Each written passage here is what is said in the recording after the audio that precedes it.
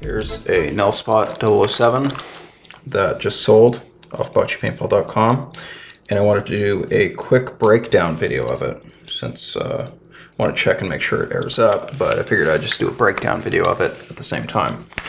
So first thing I'm going to do is going to remove the front grip frame screw.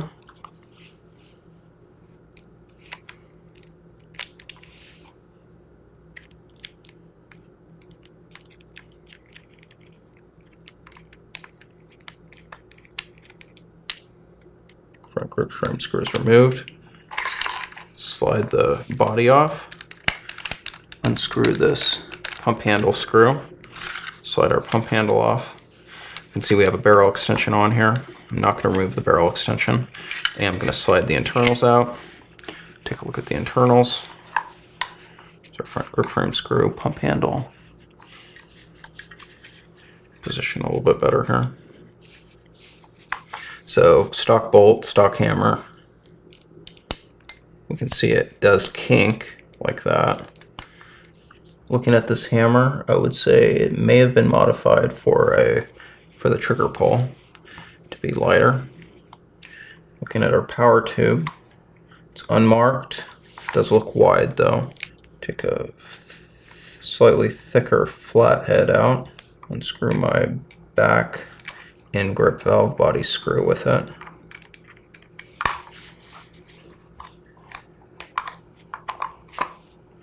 Looks like it has a Lapco valve retaining screw.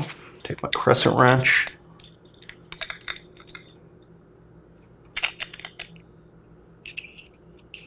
Unscrew the valve retaining screw off of it. So there's our valve assembly. It has a 3-hole power tube. I would say it's probably Lapco. Check my power tube's inner diameter. It's 0.171, which is pretty good. It's about between a 4 and a 6. Screw our valve assembly back on. You can see our seal looks pretty good in our piercing cup. Tighten our valve retaining screw up, drop it back on, just like that. Screw our back valve body screw in. It's pretty good. Stick our internals back in our body. Go ahead and cock them. Put our pump handle on. Take this Allen wrench. Pull our pump screw hole down, make our pump handle screw 90 degrees. Put our screw in, screw it together. There, I can feel it's catching, I believe. There we go. Slide our grip frame receiver back on. You can see I pulled the trigger and cocked the hammer. Drop our front grip frame screw in. See if I can get it started by hand. There we go. Take my screwdriver. Give the last couple turns. Oops. There we go. Nice and tight. Now we're reassembled. I'm now going to test this Nelspot 007 for leaks. So pop my grip off, take my 12-gram dummy, take my CO2 tank, put it off to the side, put my 12-gram dummy in here, screw my speed wheel out, look at the top of my dummy, make sure it's pretty much nice and smooth, and it is. Now I can screw it in.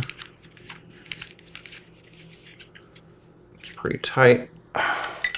Now with my valve here, can flow some air to the Nelspot.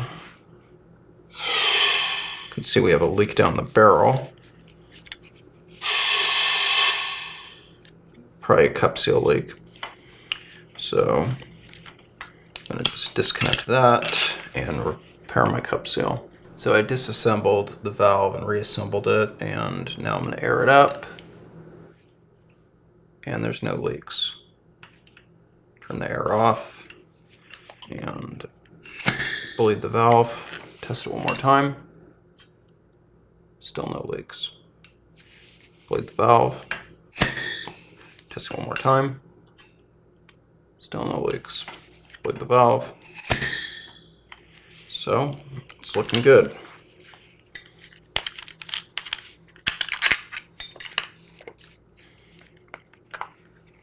Quickly reassemble.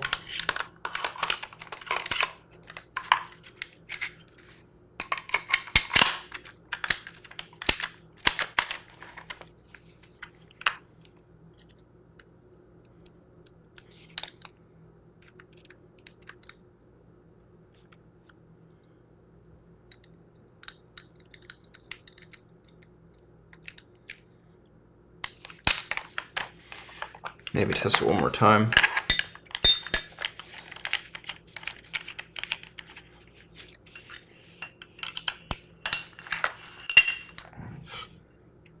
Air's up without leaks.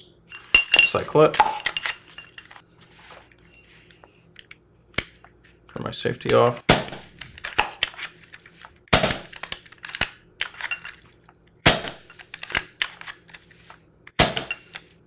Cycles without leaks.